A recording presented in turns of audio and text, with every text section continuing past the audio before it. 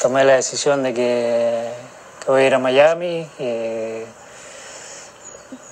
Todavía no tengo cerrado 100%, nos falta algunas cosas, pero bueno, decidimos continuar el camino ahí.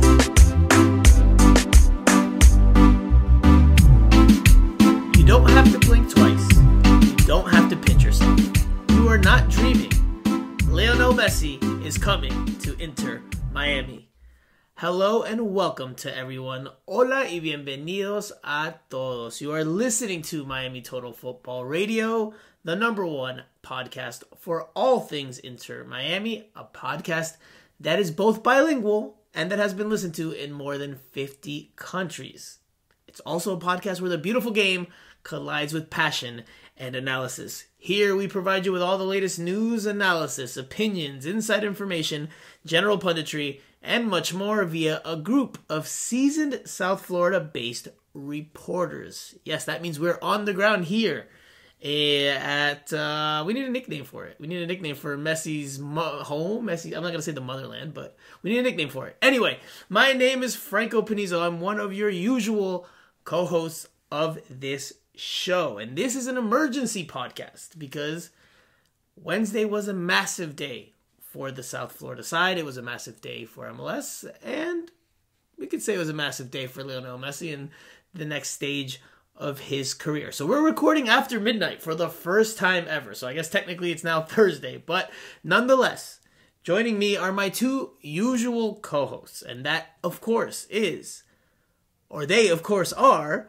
Jose Armando, aka Island Jose, and Andrea Yanez, a.k.a. Ajicita. You guys, I'm sure you are excited, exhilarated, also probably tired and drained after a very busy day that, oh, by the way, also included an Inter Miami US Open Cup victory. But I'll start with Jose. How are you doing on this Wednesday night / Thursday morning? I'm doing all right. I mean, it's been a long day. It all started with, Dolphins minicamp and, the possibility of an announcement being imminent and talking to players over there about Messi coming. Then obviously the news, it became real. And then, radio, TV all over the place. It's been exciting. It's been exciting. I think it has paid off all the hard work of this year's and, not only since the start of Inter Miami, but since, the David Beckham announcement back in the day in Paris Art Museum. It has paid off because, it's nice when you see people coming to you looking for information about Inter Miami. So, it's been an exciting day. I guess, it's going to be hard to forget what this day was like. Andrea, how are you? I'm delirious. It's been a really long day for me. And I'll explain a lot of what happened today for me in a bit during the pod, which will be focused all on Messi. But Andrea, how are you on this Wednesday night / Thursday morning? Well, I guess all the three of us are very tired. It's been a long day, but listen, I'm very excited. I'm glad that we could find the time to do this podcast even at this hour in la madrugada as we are doing it now, because it's really exciting times for people here in South Florida. And we've been busy all day. As Jose said, we were at the Dolphins in the morning. We planned to go to the Marlins and then had to cancel because of the announcement. So it was a crazy day.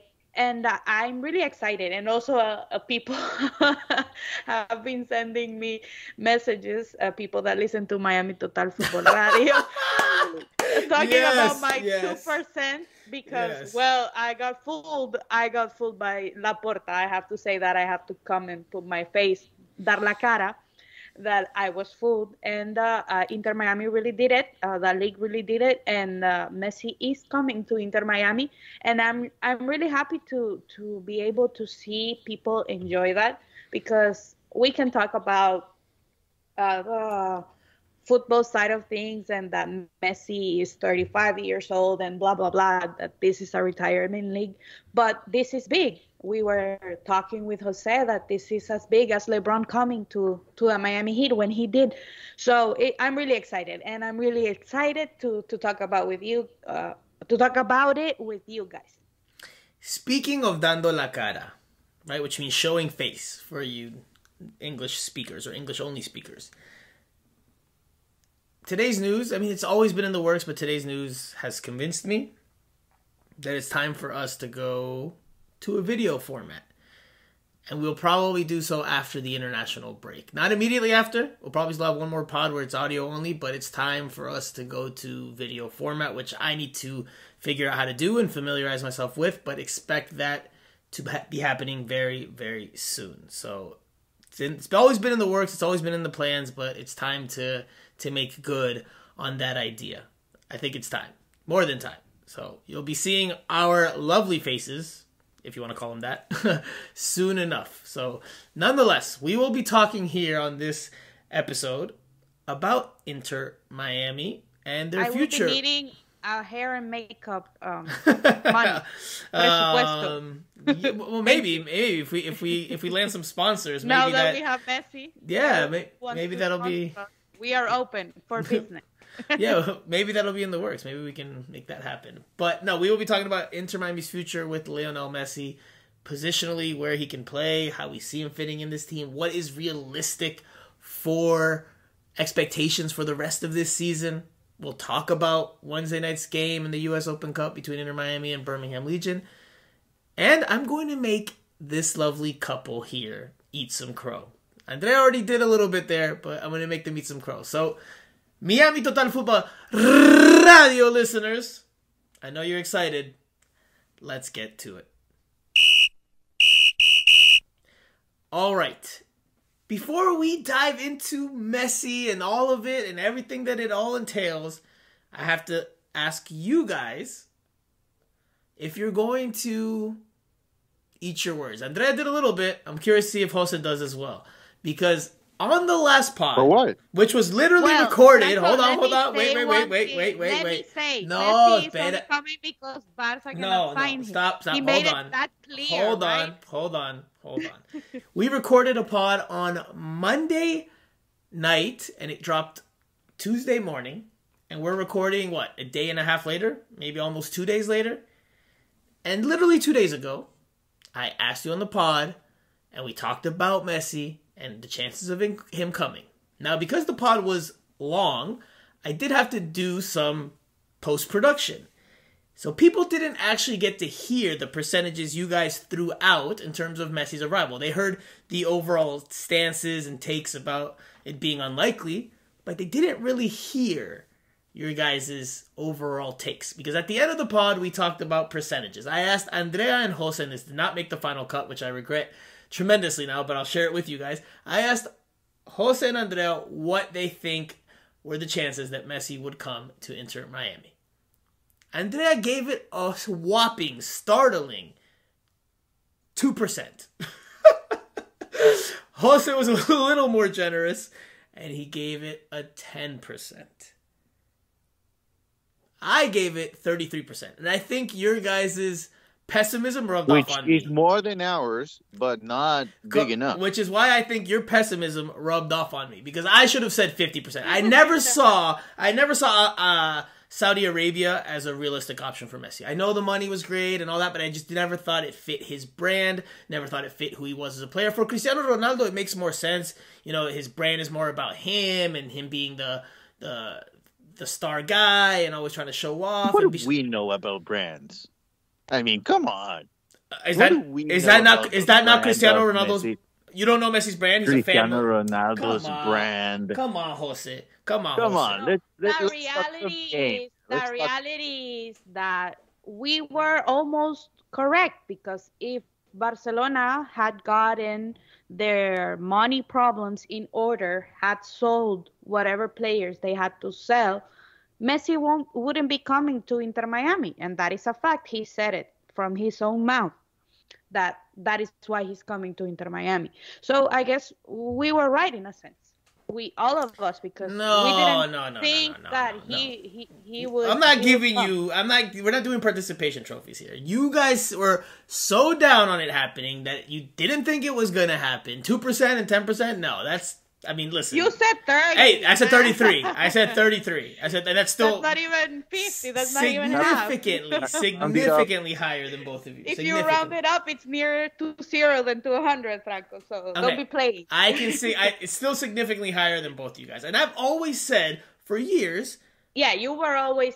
You believed it. That I thought Inter Miami would make a real chance at signing him. Did I think Messi would come? I mean, the decision is his. But I always thought MLS and Inter Miami, you can go back to pods from years ago when we started the show, I always thought Inter Miami would make a very serious push with MLS's help to try to bring him over.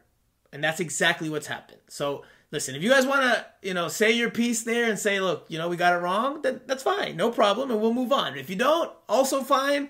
But, and then I'll just let the listeners and the Twitter followers have at it. I was on a different podcast earlier today, a different show, and in the comment section, sure enough, there was a message about Andrea being dead wrong about this one. So I'll give you the floor, and then we'll move on to the actual news. So Jose, I'll start with you because you don't sound like you're ready to cave there. What do you want me to say? You got it wrong. Raise your hand and say, I got it wrong. Jose Mas, yeah. Prove me wrong. No. I'm not gonna go there. No, I'm not gonna go there.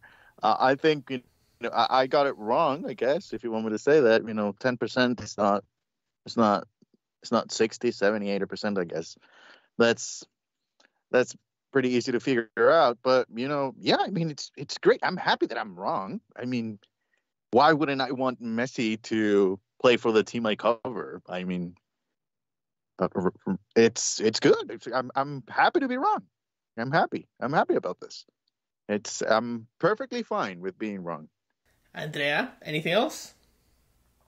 Yeah, I said it. That I was happy also that I was wrong. That I was wrong, but that doesn't negate the fact, Franco, that it came out from Messi's mouth that if Barca was his first option, this is his second option.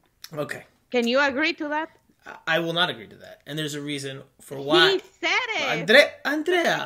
Andrea, listen. Franco, he said it on his interview with Mundo. Andrea, I can tell you I'm 6'5" and have multi-millions in my bank account. I can say whatever I want. That does not make it real. Listen. Messi has emotional ties to Barcelona. It's where he started his career. It's where he had a lot of his success, the bulk of his success of his career, so there's emotional ties there to the fans, to the city. So he's going to say, I think, public things that are positive. He's not going to say, look, I didn't want to go there.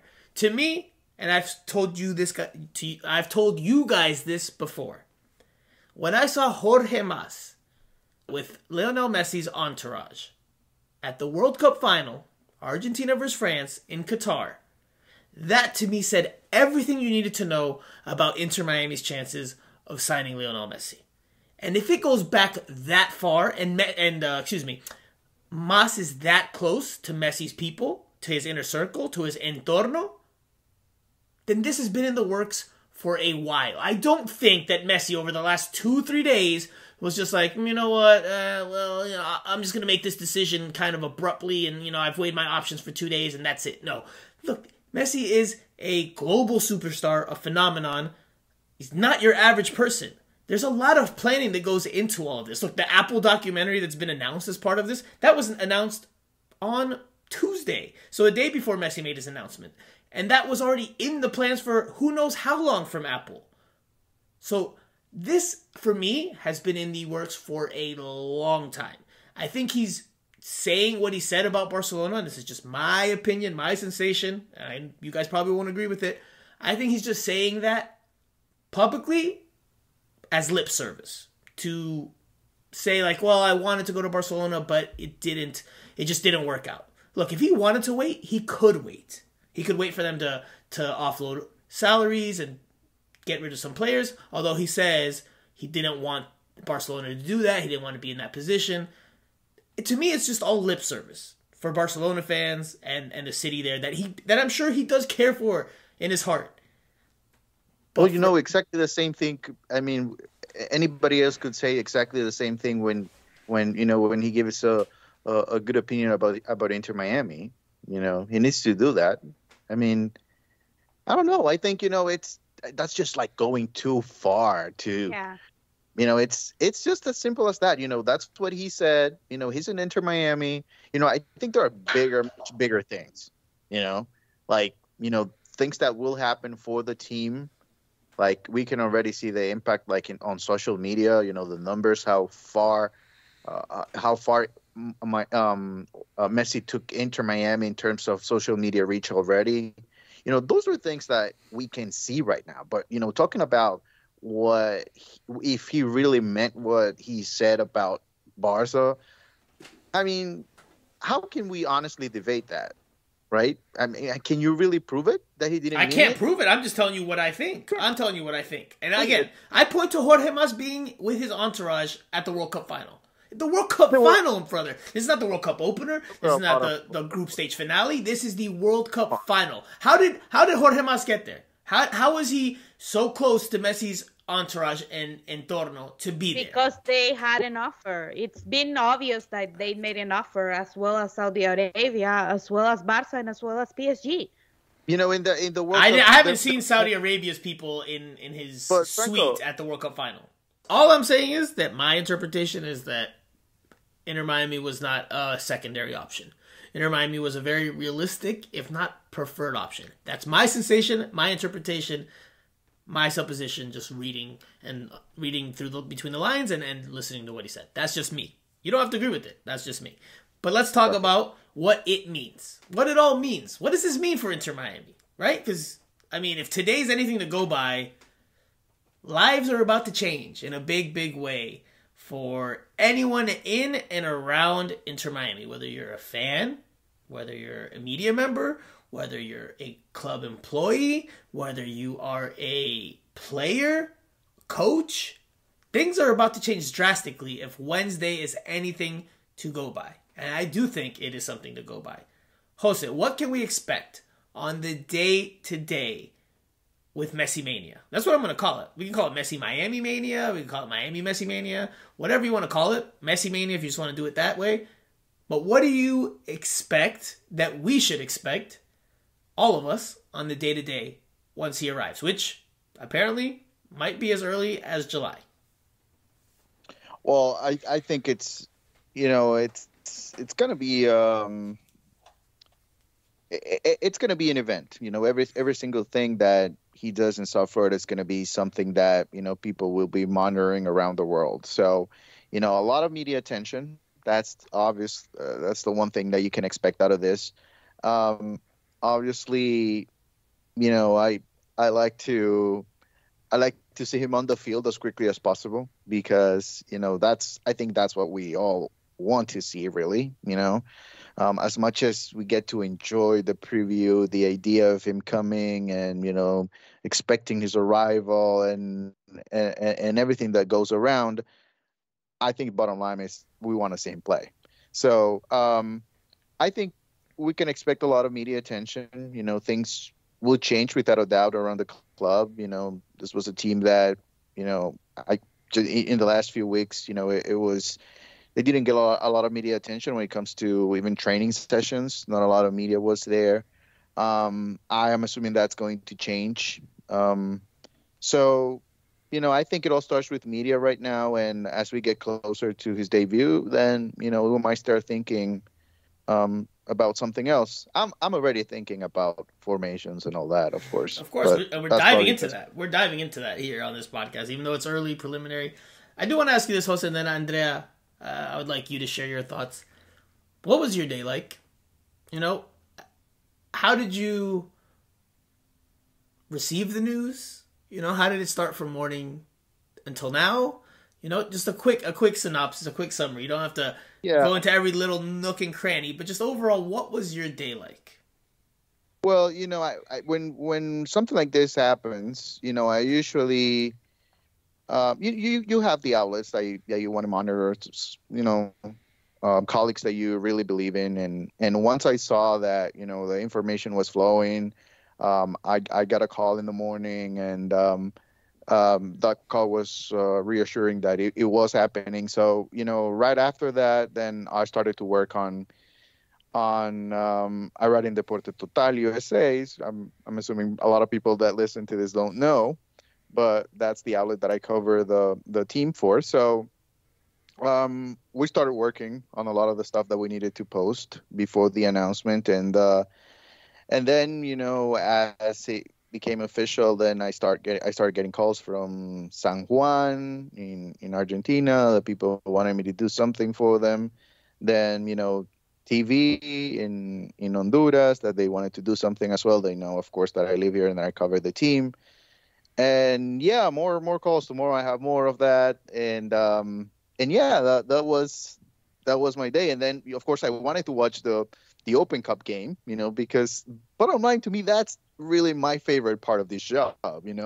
I love the game. I love the game. So I made an effort to watch the game and at the same time work on other things. So it was an up and down day, really. The NBA finals, they went by, to be honest. Like, they went by, and I was like just, watching through Twitter because there was just not enough time. So for me, I will share that I was on the computer practically all day. Scrolling through Twitter on my phone, looking things up on the computer. I was probably doing Twitter most of the time. I was reaching out to people as well. I got some insight into how Inter Miami in Alabama was taking the news. So I was just super busy just keeping track of it all and trying to get some reaction. Once this thing started to really gain steam and it started to look more and more like he was going to go with Inter Miami, right? Because in the morning it was still like up in the air, although it seemed like he was leaning towards Inter Miami. Then as the afternoon arrived, then it looked like, all right, well, it's likely going to be Inter Miami unless there's these last minute offers or last minute chances for Barcelona or Al Hilal. And then with each passing minute, seemingly, it just intensified. My phone was ringing and buzzing nonstop from friends, personal friends that know what I do, that I cover soccer, but who have nothing to do with soccer, who have never been to an Inter Miami game, who don't watch it on a regular basis. And they were asking me, is this for real? Is this really happening? What does this mean? And it was those type of messages that didn't surprise me, but that make you understand and help you understand the reach that this has. This was the biggest news item, not only in South Florida, not only in the United States, in most of the world. Messi announcing he's going to Inter Miami. This has far-reaching implications.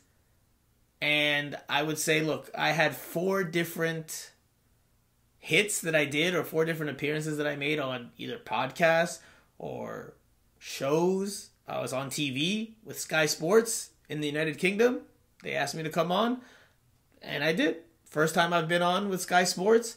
The interest in this news is...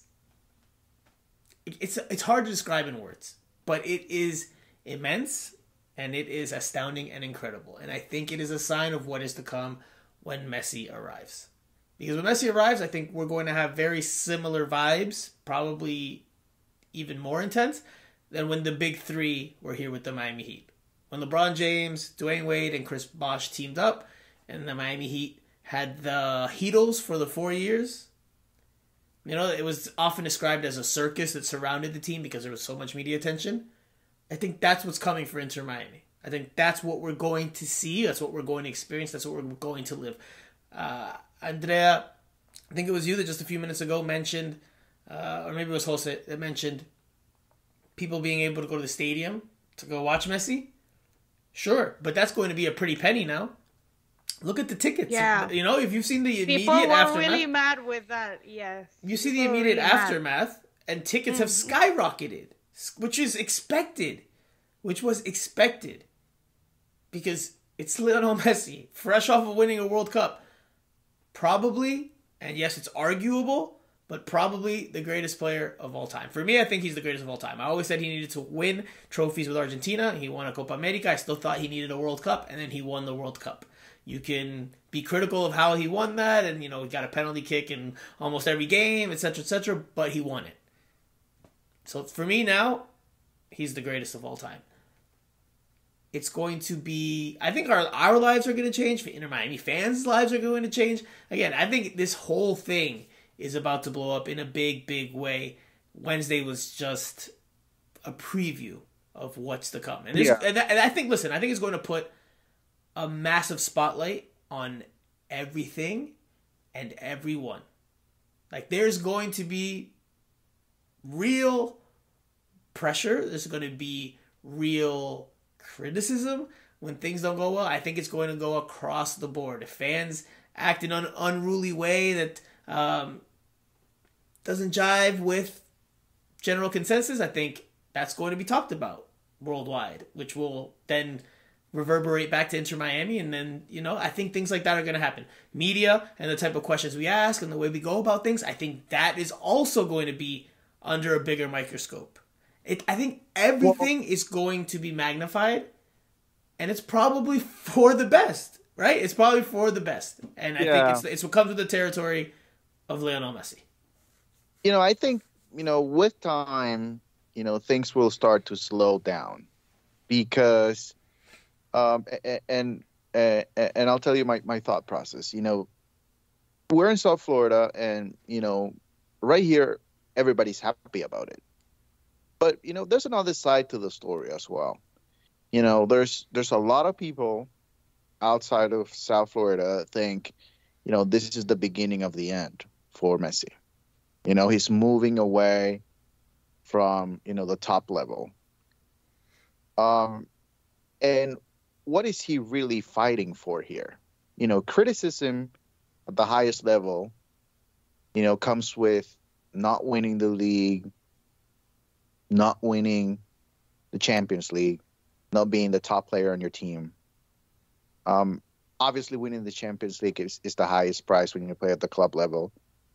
But is it really a big deal globally if Inter Miami wins MLS Cup? Can that compete with, Real Madrid winning the Champions League? At the end of the day, things will start to slow down because everybody will realize it's a big move and we want to see what happens. But with time, the big leagues, the top leagues, they will not lose any of their value just because Messi is playing in MLS. I don't know about any of their value. Any? And even, his level of play. He's not gonna be around the same competition anymore. So, that's why we have questions like in Argentina about the World Cup. Is he going to be able to play in 2026? Is he going to be good enough to play in the World Cup? Those are conversations that people are having someplace else right now. But obviously here in South Florida, everybody is excited and everybody wants to see the positive sides. But the reality of things is that if Messi was 26 years old, he would not be in MLS right now. So I just want to give that perspective because I'm sure, people coming from other countries, other places will listen to the pod right now. And I don't know, I just want them to know that we acknowledge that part. At least I do. I acknowledge that part of the story. But, he's an Inter Miami, and we like the idea of him being here. It's massive for MLS, man. Like I can't understate how big this is for MLS because more eyeballs, more corporate sponsors, more money, all in the run-up to the 2026 World Cup, which will be held in the United States, Canada, and Mexico. Like, MLS is investing, Adidas is investing, everyone's investing. To translate in, to the field, right? Because, absolutely, you're going to have more sponsors, more money is going to come in. But at the same time, that's going to be a gradual progress. Because if you put money in the league's pocket, in the owner's pocket, what are they going to do with that money? Because at the end of the day, you want to see a good product, right? You just don't want to see a league because they have a lot of money. I do think this will help bring more stars along. This is going to help not only Inter Miami, but MLS as a whole. Because Messi's here. And that's going to attract, again, revenue, players. Look, Inter Miami is going to benefit in a big way. Because more and more players will now be willing to take some pay cuts to come play with Messi. They're going to get better deals. And, need I remind you, that in 6 months, the sanctions that they have from breaking the roster rules back in 2020, those end. So then Inter Miami's playing with a full deck of cards and with a big bargaining chip that other teams don't have. I think that is immense. Yeah, but the level of the league doesn't change. Well, I don't know about Messi that. has that responsibility, but right now it doesn't change. I don't know about that. We see how Inter Miami plays and all of that. Talking about the football side of things, you cannot say that the league will grow. The league will grow with money. Yes, that is the biggest part of this deal. But with football, you can talk about it because we have to see what Messi does on the field. What Messi do you get? What if you get a Messi that is already tired, that doesn't care, that is not committed? Yes, he's going to get a lot of money. But does he still have a responsibility to perform? Does he feel the pressure? He said it, that he wanted to go somewhere else that was easier to deal with all that because he doesn't want to deal with that anymore. So I think right now it's but that's a reality, Andrea. That's a reality. The pressure in Europe to play at the highest levels. Exactly. This is not the highest level. That is what I'm saying. So we can talk about it from the football side and dissect that. And I agree with Jose with his point there. And we can talk about the money side and how that is good for the league. Because they are two different things. Inter Miami, I always thought, the first year for them was 2024. Now with having Messi here, they really, really should have a top team next year. Exactly. If you think about taking away sanctions and having Messi already, there's no other way to do it. Jose, hold on. Hold on. You're jumping the gun because we need to talk about this season. We got to talk about this season before we talk about next season.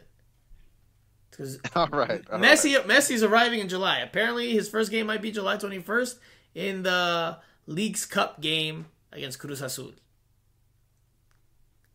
So, Messi arrives. There's probably going to be other changes along the way. I'm convinced of that. I am convinced fully that there's going to be other roster additions and subtractions. I'll report this. I've been sitting on it for a little bit, waiting for the right time, also trying to get a little more information. I shared this with you guys while I was in Colombia and Medellin. I was trying to enjoy a vacation, but Inter Miami, news would not let me. I've heard that Victor Ulloa is on his way out. He hasn't been in uniform for a few games now, but I heard almost 2 weeks ago now that, it's done deal that he will be leaving the South Florida side. Inter Miami's all-time appearance leader, a record he just set not too long ago, he's on the way out at Inter Miami. I think there's other pieces that are going to be moved. Nick Marsman hasn't been in uniform lately. It's been CJ Dos Santos. Nick Marsman was actually at the Miami Heat Arena, the Kaseya Center. Kaseya Center? Is it Kaseya? Kaseya? Anyway, he was there today, I believe, doing an interview with a colleague, a Dutch reporter, I believe, if I'm not mistaken, in which he said, how he doesn't think Inter Miami's ready for Messi's arrival. He talked about the security detail. He talked about the stadium setup. Real challenges. Even Phil Neville talked about that months ago when this topic about Messi was discussed in interviews. And listen, Marsman has always been an open and honest and insightful person to talk to. Possibly to Inter Miami's chagrin or their dismay. But nonetheless, I think Marsman is another player who's likely going to be on the way out. And I think there's players in the team now that are important to the team now that maybe we won't see when next season begins. I'm looking at Leonardo Campana. I'm looking at Gregory. I'm looking at Jean Mota. And I'm not saying that that's inside information. That's just my supposition from the outside. they're going to have to build a team. Chris Henderson is going to have to build a team around Messi. And maybe some of these pieces don't fit. Messi's going to need runners. Andrea, you touched on how Messi's 35 years old. Clearly in the latter years of his career. In the last stage of his playing career. He needs runners. Argentina won the World Cup, but he was surrounded by people who could run. I think the young players, by and large, generally, I think they're safe. They are low against the salary cap or the salary budget. They are homegrown, so they have the home appeal. They're young and energetic, so they can run around. I think those players are safe. I think the more veteran players that earn a little bit more, I think those players are the ones that we might be seeing moved within the next 6 months. There was talk about Gregory leaving this past offseason. I could see that. That being something that happens, especially if Busquets comes. There's talk about, like you mentioned, Jose, earlier, Busquets, there's Jordi Alba, there's Angel Di Maria, there's Luis Suarez. All these names that are being floated around, which under MLS rules now. Let's tell the people that don't know MLS rules that right now is not possible. So right now, just right Messi now, you use the right words. Right now. And exactly. I think the difference, and something that could happen, is that MLS opens up the purse strings.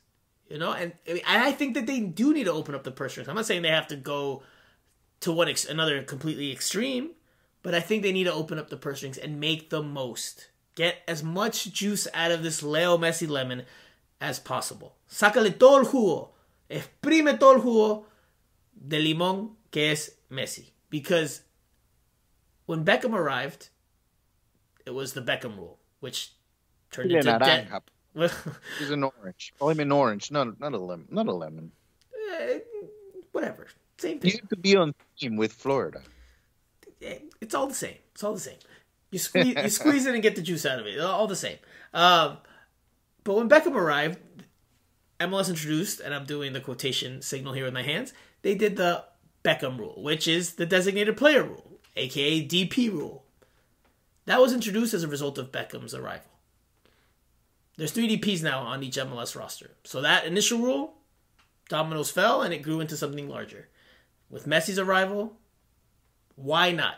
If there's going to be more interest in this league from players, as well as worldwide attention, why not open up the purse strings? Maybe make for 4 DPs, maybe 5. Maybe raise the overall salary budget for everyone. Again, doesn't have to be extreme, but make it so that your league can be more attractive from a viewing standpoint, and as well as from a competitive standpoint. I think if MLS misses the boat on that, and I don't think that they will, but if they miss the boat on that, it would be such a wasted opportunity. You have to make the most of the chance of having Lionel Messi in your league and all the positives that can come from that. Yeah, it would make a lot of sense. And, I personally don't envision an Inter Miami team that will be, young, per se. I think, players coming out of the academy will struggle to get an opportunity, and that's not bad. I mean, Inter Miami wants to win now, maybe not this year unless it's the Open Cup, but they want to win as quickly as possible. I'm assuming the goal is for Messi to win MLS Cup before he leaves, and so they want to do that as quickly as possible. And if you want to have the Galacticos of MLS, then most likely young players will not be part of that deal. I from the roster right now, to be honest, the only player that I would expect to continue if Inter Miami decides to build a super team would be Trey Callender, because he's just the best player they have right now. I don't know about that. I think there's other pieces there that are interesting and they could stick around. And again, it's still MLS, but let's focus on the now, the here and now. Messi's again supposed to arrive in July. Let's say this roster for right now, this is early, premature, but let's say this roster stays as is at that point, right? Summer transfer window will open, but let's just say right now there's no other additions besides Messi. Andrea. I have a question ready. No, I'm going to Andrea. I want Andrea to give me her lineup with Messi on board and no other additions. as of the roster that's there today. Now, we don't know who the head coach will be. Tata Martino is in negotiations. That has been reported now. It's no longer just a likely scenario that we can kind of interpret from the outside. It's something that is going on. They are talking to Tata Martino, but no word as to... I interpreted when Messi said there are some details that we are fixing. I interpreted that as being a coach included in those details. I guess he wants Tata Martino to be Inter Miami's coach. That is what I got from listening to Messi's words. It's possible. What are those final details, right? Like what are the final details that are being held up? It's probably, I mean, contractually there's definitely some of it there, and Messi says I could have gone to Saudi Arabia. It's a lot of money, but it's not about the money for me. And I agree with that to an extent, but it's not like he's coming to MLS and earning peanuts. To be poor. Right. It's not like he's earning like a fraction of what he was going to earn somewhere else. Like, he's still making a lot of money. So again, to me, a lot of the stuff is lip service. But again, well, anyway, Andrea, give me your starting 11. Not what, I guess what you would field, because I guess we don't know who the head coach is, so hard to say what the lineup will be under a head coach. But what would you do? Formation all the players that are now, right? Correct, right now, today. Right now, okay. Okay, Drake Callender will start. The back line will be the same. Wait, what's the formation? Start there. I think the formation... Can I go first? Because I have it ready. No, I want Andrea to go first. Let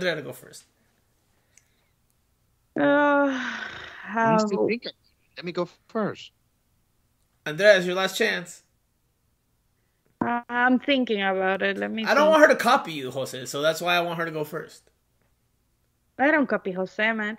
Okay, I think I would go to... Oh my God, I don't know. I'm gonna blame it on the time here. It's almost 1 a.m. and you're struggling. All right, I'm going 4-2-3-1. I'm gonna go. Okay, I will go for a 4-2-3-1. Okay, now Callender in goal. Callender in goal. Then Yedlin through the right. Christoph, Kamal Miller, and Franco Negri through the left. Okay. Then I would have Dixon Arroyo. Mm-hmm. Then I would have Robert Taylor. Then I would have Messi as a 10. On one side, I will have Nicolas Stefanelli. On the other side, I will have Coco. And on the top, I would have Campana. So Robert Taylor as the central midfielder. Interesting. Yes. Interesting. To help with the build-out. I like him today. Interesting. All right. Jose, you're chomping at the bit over there. What would you do? Formation and personnel. Yeah, I think it's a clear 4-2-3-1. I have no doubt about it, and I'll explain why. Callender and goal, backline, Yedlin, Christoph, Miller, and Negri. Then I'll do Dixon, and I will actually play David Ruiz alongside Dixon. Then I'll play Stefanelli on the left side, Messi in the middle, and on the right side, I would go with Robert Taylor. Mm-hmm. And at the top, Campana. And here's my thought process with Messi. I think if you put him in the middle, then you basically protect him. You give him at the same time liberty to move around. He can also play as a false 9. He will have a support system behind him because Dixon and Ruiz are both defensive-minded players. So I wouldn't ask them to move forward as much. I just want to make sure they're right behind Messi. If for some reason he loses the ball, that would give him the opportunity to be creative and not be concerned about, counterattack opportunities. Then he can easily open to the left with Stefanelli and a player that is very good with the ball. Same on the right side with Taylor. They both are very good with the ball. They have pace, so they can do all the running for him. And, at the top, I think the player that will benefit the most with the Messi arrival will be Campana, because Messi will get all the attention and Campana will get tons of opportunities, tons of good balls inside the box and not outside like what he's doing right now, coming out outside the box. And that's where he can make his money. And obviously, at the end of the day, he will be able to make a lot of money as well for Inter Miami or the league when he goes back to the highest level. So that would be my thought process. I got this, I would say, 10 minutes after I learned that it was real and that Messi will be here. So I'm set. I can sell this idea anywhere in the world right now. So I said I didn't want I know Andrea. what Franco will say. I say what Franco. I know what Franco will say. What am I gonna say? What am I gonna That say? you don't agree with neither Jose or me. That is incorrect, Andrea, because I said I didn't want Wow. you to copy Jose, but I think I agree with Jose. I think that is the lineup as of today that I would go with, and I will tell you why. Although I do have questions about a part of it, and not because Jose said it, I'm just saying there are questions there for the team based on the personnel available. But I agree. The back four and calendar, I think that's set in stone. That first line of the midfield is where the real questions arise. Who do you put around Messi? Who do you put behind Messi? Again, I think you need workhorses. I think you need players that defensively can help pick up the slack that he's not going to do. The defensive work that he's not going to press. He's not going to try to get into 50-50s on a regular basis. So I think you need two workhorses. I think Arroyo and Ruiz are better suited for that. Kremaski's the other option, and he can get stuck in, but I don't think he covers enough ground. I think Ruiz covers more ground, and he's not that great with the ball, which then leads me to the questions of how does the ball get to Messi? Who in that first line of the midfield is going to consistently pass? That is why you put it.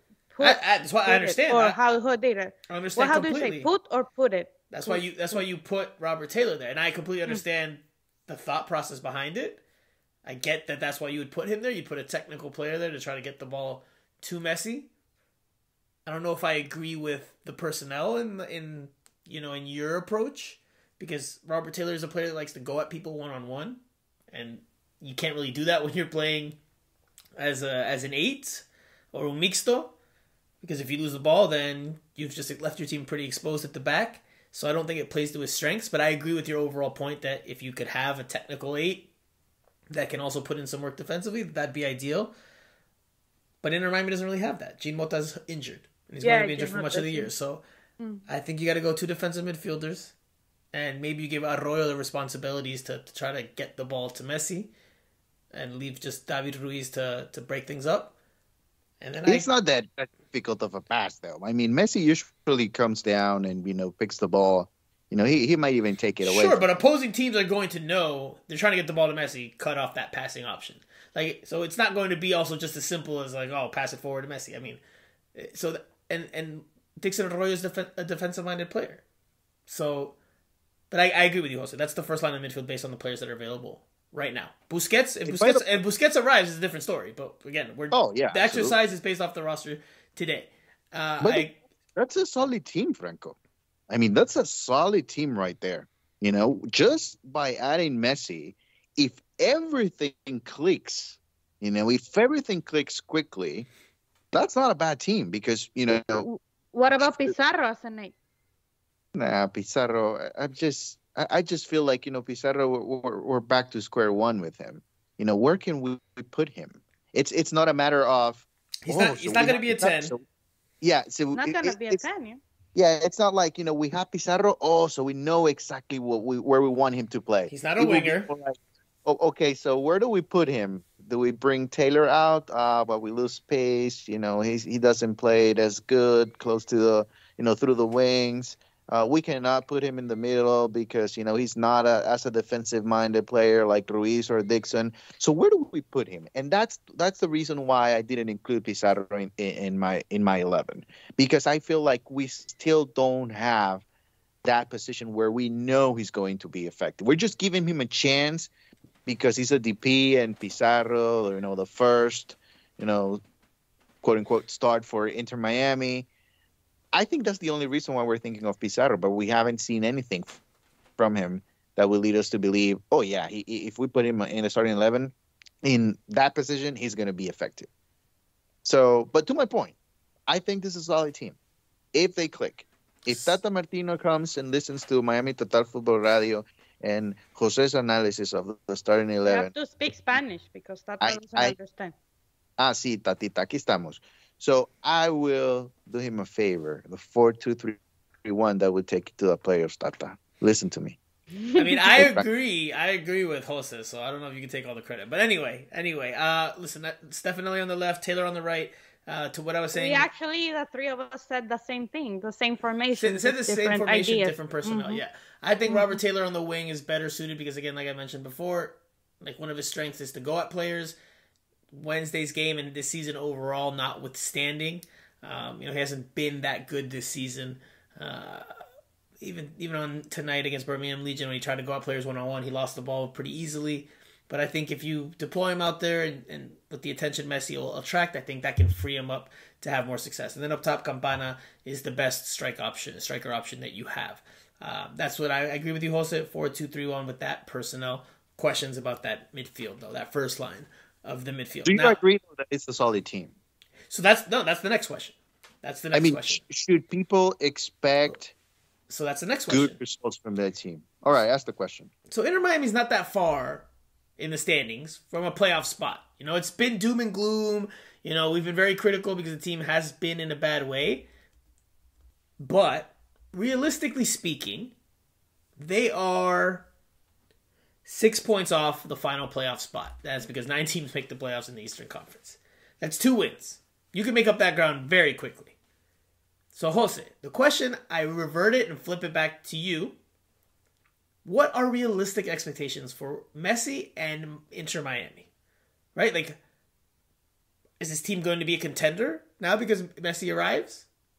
Or are they just going to be a middle-of-the-pack team that makes the playoffs? Or will they continue to struggle and not even make the playoffs? What do you think will happen for Inter Miami? And then we can talk about Messi afterwards. Contender. For the title? Right, that's what I'm saying. Are they a contender for the trophy, for MLS Cup? Are they just a middle-of-the-pack playoff team? Or do they not make the playoffs? No. I think they will be a lot more fun to watch. I think they should make the playoffs with Messi. They should make the playoffs without a doubt. But I wouldn't go that far to make them a contender because I think it's going to take some time. And we still don't know what type of Messi we're going to get. We don't know how long is it going to take for him to get adjusted to the league. Yeah, work out the system. Mm-hmm. Then the weather situation in South Florida. We all know how most of the players coming from Europe, they have struggled with the humidity. So, if Messi plays 60 minutes for the first month and a half, then where are we? If he plays in late July, then we're early September and Messi's still not playing 90 minutes, then I don't know. I'm not 100% sure that, a lot will change. But I think they should make the playoffs. They should make the playoffs. They should be an attacking-minded player. I think, tonight's game was a perfect example of how they are missing him already. After just a few hours, they are already of the announcement, they're already missing him because tonight against Birmingham, with a 10, Inter Miami should have won that game easily. Easily. They had so much room, so many opportunities, and they just couldn't. There was, they didn't have a creative mind on the field. And finally, we're gonna get someone that can kick the ball, and we don't have to be asking who is going to take the free kicks and I jokingly tweeted today, and anyone who's listened to the show for some time or has listened to my questions in the press conference with 2 different head coaches, Diego Alonso and Phil Neville, they know about a repeated line of questioning that I have, and I tweeted out today. I guess I better get my best set piece questions ready. But no, and then I wrote second tweet saying, just kidding, Messi's going to score an Olympico with every corner kick and go top shelf with every free kick. Obviously, I'm being tongue-in-cheek, but yeah, you know. Yeah, if you know the inside joke, you know the inside joke. Yeah, exactly, Yeah. exactly. I think the that one would thing be that I nice want to finally. Hold on, Andrea, go ahead. That would be nice finally for this team, because as Jose was saying today, you could see that hole in that midfield. So it's gonna be nice to finally see that team after Pozuelo left, to get a player that can do that again, and that can do that as we have seen Messi do it for all of his career. So I think Inter Miami is going to benefit from that. I think Inter Miami is going to become a playoff team with Messi. I don't think they are title contenders, because I do agree with Jose and where you were saying, Franco, that it's difficult coming to this league, and some players don't ever acclimate to the league, to the style of play, to the roughness, because that is something that Messi has not dealt with. And when he has dealt with that, playing with Central American teams or with some teams that are not as technical as he is, he has suffered. So now he will have to do that every weekend. So it's gonna be interesting to see how he acclimates to that and how he takes that. So that is why I wouldn't say they are a title contenders, because they haven't showed it in this time. But with Messi, they could be a clear contender for the playoffs, and to get and fight for a spot on the playoffs. Could they should be? They should. I agree with both of you that with Messi, this is a playoff team, right? Whether they perform or not, that this has the makings of a playoff team, right? Again, 6 points shy of it. You know, they're a difference maker and a couple of wins away from getting right there in the playoff picture. So absolutely, this should be a playoff team. I don't think they're a contender just yet. Again, based off the roster today. 2 more signings come and they're big names, or they add some experience and difference-making abilities, then that changes the whole dynamic of everything. But as of today, I think it's a playoff team. I do not think they're a contender. I think next year is the year where they'll have more time. They'll have a second transfer window with Messi to add pieces and remove pieces, and again, not have to deal with the sanctions. I think next year's the year where Inter Miami should be looked at as a contender, or what they should be striving to be a contender next year. I think this year is just the building block, the first piece of the Messi puzzle. But you never know. In MLS, you have a star player that can make the difference. You get hot at the right time at the end of the year, you can make a run. It's been done before. So I won't say that they're a contender. I'll say that they will be a playoff team with Lionel Messi. Now, you touched on something, Jose, that I think deserves to be talked about in a little more detail. Clearly, Lionel Messi will be leaps and bounds more talented than anyone in the league. However, I have covered, and we have seen, plenty of other very talented players from Europe that have played at the highest levels, that have won World Cups, come over here and struggled. I saw Thierry Henry struggle. I saw Tim Cahill struggle initially, and it's because of the things you mentioned. The travel, the style of play, the physicality, the different conditions that exist. You'll be playing in the heat in South Florida and humidity one weekend, and then the next weekend you could be in the altitude of Colorado, or the blistering cold of New York City. Right? So there's different elements there that come into play that make it difficult for players to adjust. You know, the travel time alone, flying 4 or 5 hours is something that isn't common in Europe. It's not something they do regularly. So it takes some getting used to. In addition to Messi, he's going to need to get his family settled and get everything sorted in that way. And I'm sure Inter Miami will do everything they can to help facilitate and make it as easy as possible.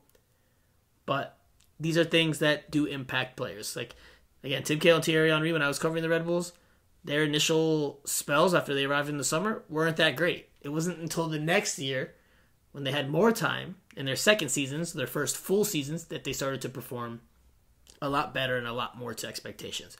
So with Messi, there's going to be high expectations. He's going to be looked at as the hero, the guy that's going to come in and save and salvage Inter Miami season. Maybe that's fair, maybe that's unfair. But it comes with being Messi, and it comes with this 15th place Inter Miami team. Again, I think they make the playoffs, but they'll need to reinforce some pieces along the way for next year to really, really push to be a contender. It also depends on which head coach they get. It also depends on if Tata is the coach or if they go a different direction. I think I think he'll make Stefanelli, Campana, and Taylor or Coco better than what we have seen. They are not bad players. They're not players that they have something in them. But I just think Phil was never able to take the best out of them. Obviously, he had more time with some of those players than others. But I think with Messi around, that will open a whole new set of opportunities for them. Just like he probably did the same in for Argentina in the national team. The players around him. If you take Messi away from them, especially in the early stages of La Escaloneta, then they were not a contender to win the World Cup title. They were not, but he made them better, and I would expect him to do that even if he doesn't score 20 goals in a season or assist. He's probably gonna get 1,000 because. Well, I would love to see Messi's face when someone is explaining to him, che, boludo, en esta liga se cuentan las segundas asistencias. The secondary assists, yes, the beloved secondary assist that we love so much here on Miami Total Football Radio. With that stat, Messi is going to rack them up, man. If I was Messi, I would have been like, let me have a clause for assists, because if I break that assist record, then you guys got to pay me even more. But, okay. Let's see. We've covered a whole lot with regards to Messi. Anything else that you guys think we should add here? Again, this is a Miami Total Football Radio episode after dark. Kind of freestyled it and ad hoc'd it here. Didn't get to do a whole rundown like we normally do to prepare for the talking points we're going to talk about. I mean, the contract apparently is 2.5 years. So through 25 with an option for one more for 2026. That's what's being reported. We know that he gets a stake in the revenue from Apple, stake in the revenue from Adidas. There will be also a bunch of other corporate sponsors shortly. So, again, he's not taking a huge, massive pay cut here, but nonetheless, anything you want to add with regards to this? I have one more thing. Any other topic you think we need to discuss with regards to Messi? No, I want to bring to this spot, the background story to Inter Miami, because I think it's fair now that everybody believes in Inter Miami as Messi's team, and that's the case, of course. But there were people that really fought for this team before it was really something. Before we knew it was Inter Miami, there were people that they really wanted to have an MLS team in South Florida. They fought for this team. They believed David Beckham in the early stages, where everybody thought it would be easy to get an MLS team here just because it's MLS. Obviously, the team went through a lot of problems when it comes to building a stadium, finding a place to play, ended up in Fort Lauderdale. But I think it's important to never forget those moments where a whole bunch of people were just waiting for things to happen, and some of the group of people continue to believe. People like Southern Legion. They're from the start. They have been there fighting for it. So for those people, and obviously we don't know them all, but for those people that are listening, this means a whole lot more than just getting Messi and whatever that means in terms of media attention. For those people, it means that the work that they put out there on those days is now actually a reality, and they are getting very, very close to having not only a professional team in South Florida, but a competitive team, which is something that they were promised, and it looks like that will happen. So I didn't want to let the opportunity go of recognizing those people because I saw them with my own eyes when people stopped believing in this. And maybe it was a smaller group, and now it's huge and it will be even bigger. But I think those people, and they know who they are, they deserve the recognition of the work that they did back then. So I will say, if you want to talk about recognition, I think Jorge Mas and Jose Mas, going back to the start of this segment, they deserve a world of praise because they've talked about bringing superstars for a long time, and it took some time, took some patience in a market that's not usually patient, and that isn't patient, but they delivered. They delivered. The South Florida guys showed how it's done, and for that, they deserve all the props in the world. Yes, MLS helped them. Yes, Apple helped them. Yes, Adidas helped them. But they were the ones that were leading the way. And they made good on a promise that was made long, long ago. That they would bring over superstars. They've brought not only over a superstar, they've brought over the superstar. The global superstar. Months removed from winning a World Cup. And yes, he's not in the prime of his career anymore.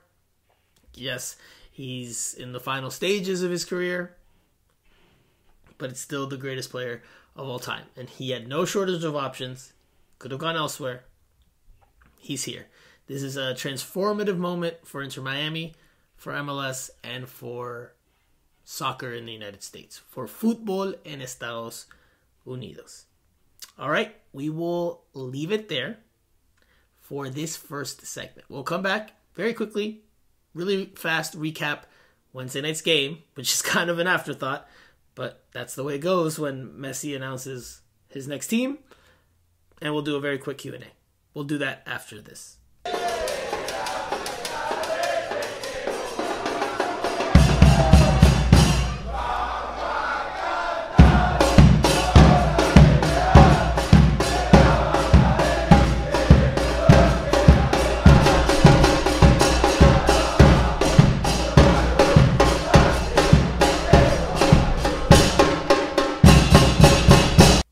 So a very quick recap of Wednesday night's match, because there was a game played. U.S. Open Cup quarterfinals at Protective Stadium in Birmingham, Alabama. Inter Miami visited Birmingham Legion, the USL Championship side, which has plenty of MLS experience on the roster and the coaching staff and in the front office. This was Inter Miami's starting lineup of 4-2-3-1. Drake Callender in goal, DeAndre Yedlin, Serhii Christoph, Kamal Miller, Franco Negri make up the back four. The first line of the midfield, David Ruiz and Ian Frey. Second line of the midfield from right to left, Corentin Jean, Benjamin Kremaski, and Nicolas Stefanelli. Up top, Joseph Martinez. The lone goal comes in the 56th minute from Nicolas Stefanelli, the second one he has scored in this competition, off of a low cross from Corentin Jean. And that's it. That's all Inter Miami needed. Now, as I reported for the Miami Herald, as I continue to fill in for Michelle Kaufman, who is away on vacation, Rodolfo Pizarro was back in uniform. Dixon Arroyo and Ryan Saylor missed out. And Harvey Neville was, again, not with the first team he's expected to play, from what sources tell me. Or at least he's supposed to be in uniform on Thursday with Inter Miami's second team. So, Jose, you touched on this in the first segment very quickly. And I agree with you that not only was it a problem in this game, but it's been a problem for the entire season. There's a lack of creativity in this group. There's not that many creative players. Right? I just named the starting lineup. Who's creative in there? Like, who can create something for you, whether it's on the dribble, or with a pass, or on their own? Who? Nicolas Stefanelli, to a degree, and I would say Franco Negri. Besides that, I don't think there's anyone that can make the difference. Yes, Joseph Martinez can, but you could argue he could finish if he's given the chance, but he relies on that service. He's not making that difference on his own. I think those are the only two guys, Stefanelli and Negri. And you saw in this game that side. and you saw in this game the same thing we've seen for much of this year, which was Inter Miami playing hopeful cross after hopeful cross towards the middle, no one getting on the end of it. Again, it took one moment where they finally were able to get across, and it wasn't even shot well by Stefanelli. He kind of no hizo buen contacto with the ball. He kind of flubbed the contact, but it was enough to have a looping finish into the back of the net. But by and large, there was a lot of crosses that were for naught. Now, that doesn't mean Inter Miami didn't have chances in this game, because they did have other chances. But by and large, for much of the game, they just lacked that creativity. That they continue to lack that creativity that Messi should bring. Because Messi can beat you on the dribble by himself.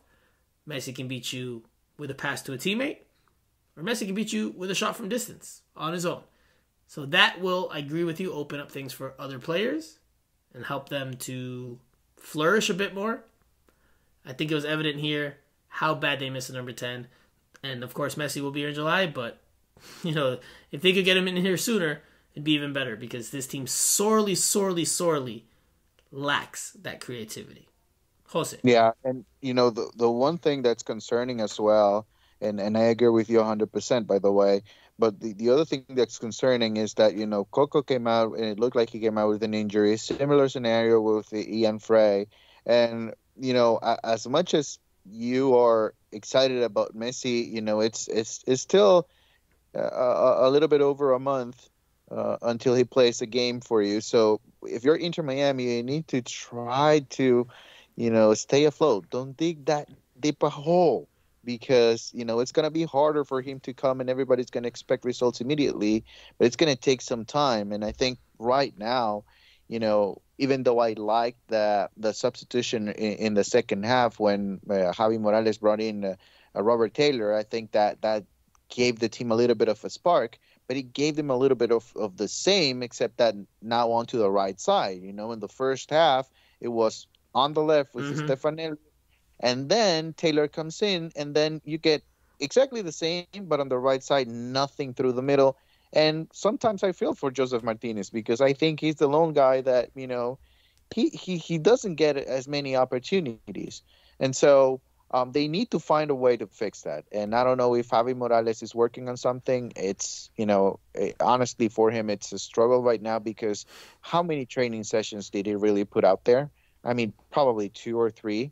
They have been playing a lot. So it was frustrating at times.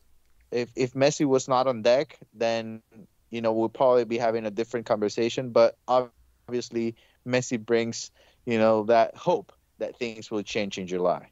So today, as I mentioned earlier, when I was, friends were texting me, and I was also texting people in and around the team, I did hear that as this news was breaking about Messi online, that some players in Inter Miami's camp, there's excitement for sure, absolutely, especially from the younger players, but that there's a little bit of uncertainty for some players. Like, what does this mean for me?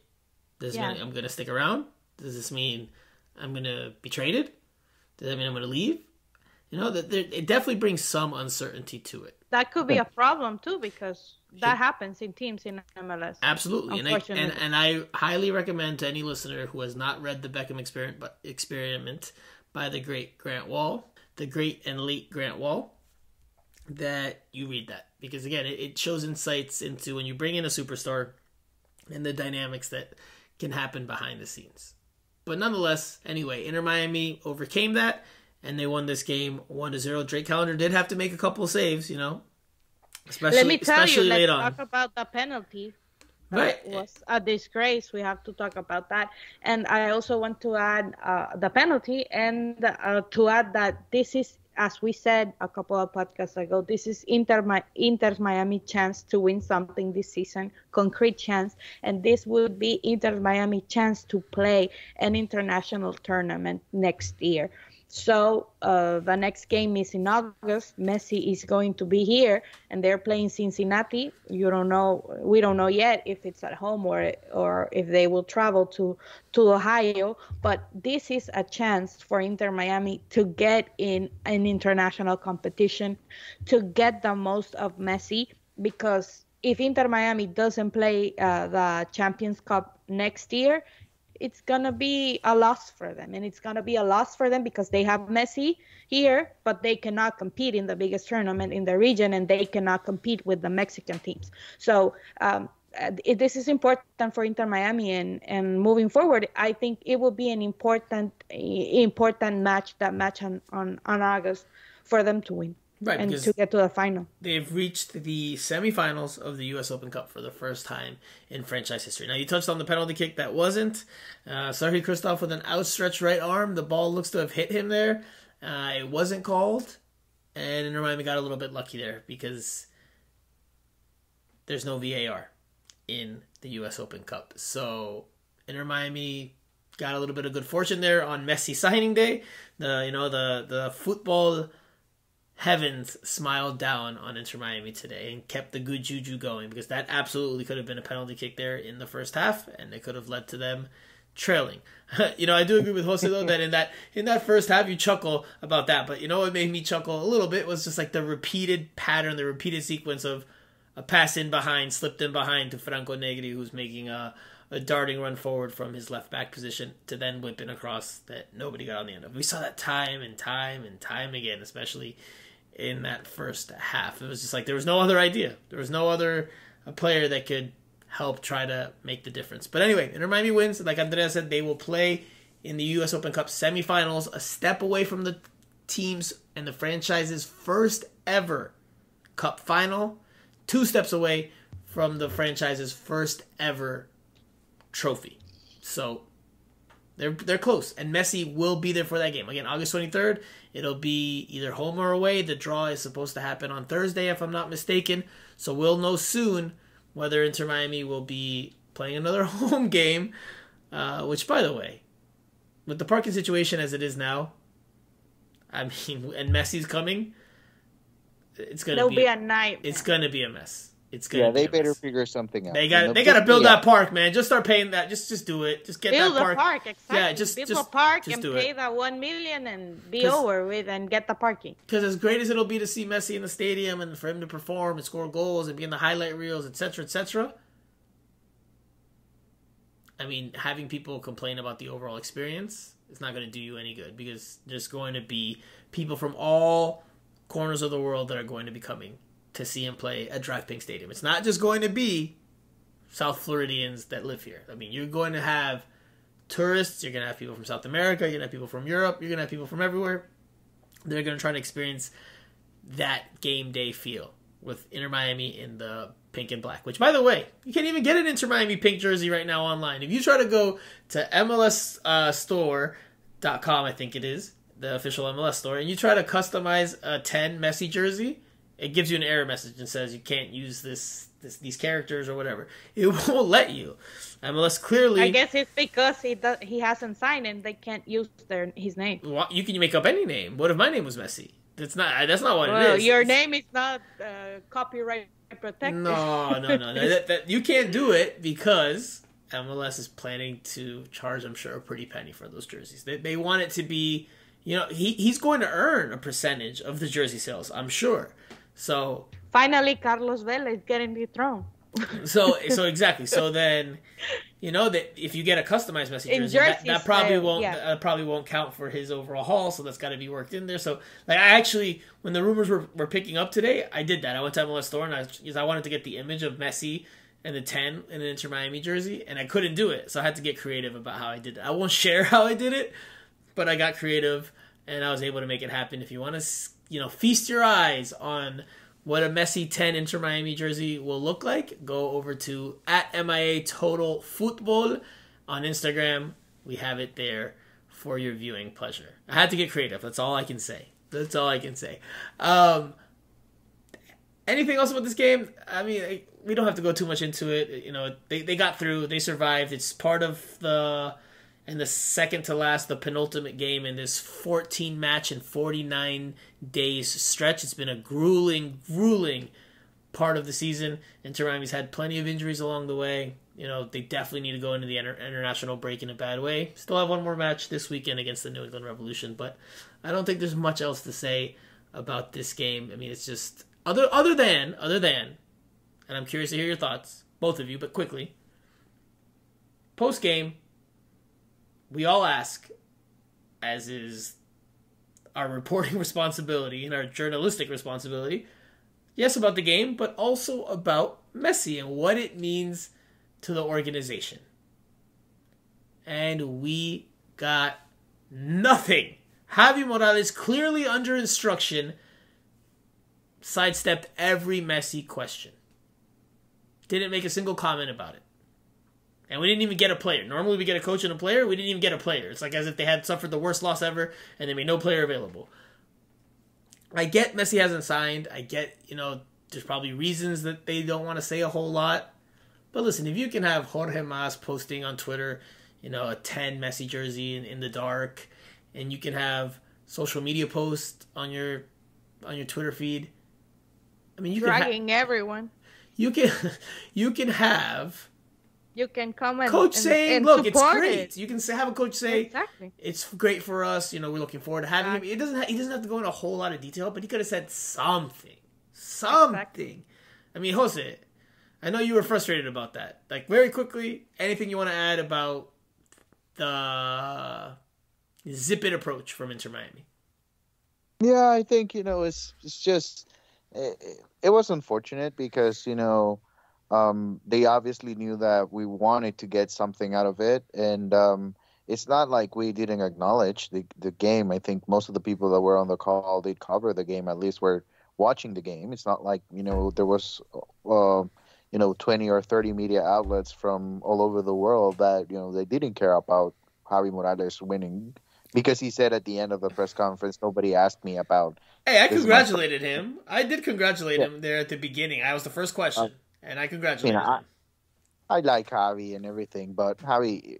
I mean, he's clearly being a good soldier and just following the instructions. Oh, of course, I get it. But I guess then we shouldn't, say anything about him, but about. It's not about him. It's about him being instruction about not talking right, about from the organization. Why be so tight-lipped about everything? Like, I get it. Messi hasn't signed, but if you guys can go on social media and publish things, especially with a video like they did, because the video was dragging everyone that was reporting that Messi was not coming to Inter Miami. So you would expect them to speak on it when they have an opportunity. No, it seemed like if you ask him, do you know Lionel Messi? Then he'll be like, no, I can't talk about that. I don't know who that is. And I mean, come on. It's just as simple as, oh, yeah, it's a great day. But I don't want to talk about that. There's so many ways to go. But, I guess it is what it is. But at the end of the day, it doesn't take anything away from the big news. And, at some point, they're going to have to talk about it. All right. Yes, at some point. Who knows when that some point will be? The next availability is Friday before this game against the New England Revolution. Doesn't seem like we'll get answers then either. Doesn't seem like it, but maybe. Keep our fingers crossed. We'll do our best to try to get something. Please let us know, please. We don't want to drive from Miami all the way to New York City for nothing. Thank you. Sorry, this is Messi Mania, my friend. You want to be a part of it, you got to sacrifice. All right? Like we are right now. Recording here well into the morning. It's past 1:30 a.m. It's 1:36, people. 1:36. Hit the like button, the subscribe button, all the buttons available. Yes. On your phone. Yes. It's 1:36. We're doing this for you, people. And if you can, and you haven't already, please leave us a review on Apple Podcasts. Please. Just one word. If you want, you can give us 1 star. I prefer you not, but if you just want to leave us a star review with a 1-word response or anything, just please do. It helps us tremendously. So I think that does it for this week's show. As for the final thought, I'm going to ask you to use 1 word to describe Messi's arrival. That's it. That's all. That's the only final thought you guys get. It's the only final thought I will give. 1 word to describe Messi's arrival. We will start with Jose, because if I go with Andrea, she's going to be doing some thinking like we saw earlier, and that's going to take a while. So you have time now here, Andrea. Jose, you're up first. Fire. Andrea. Exciting.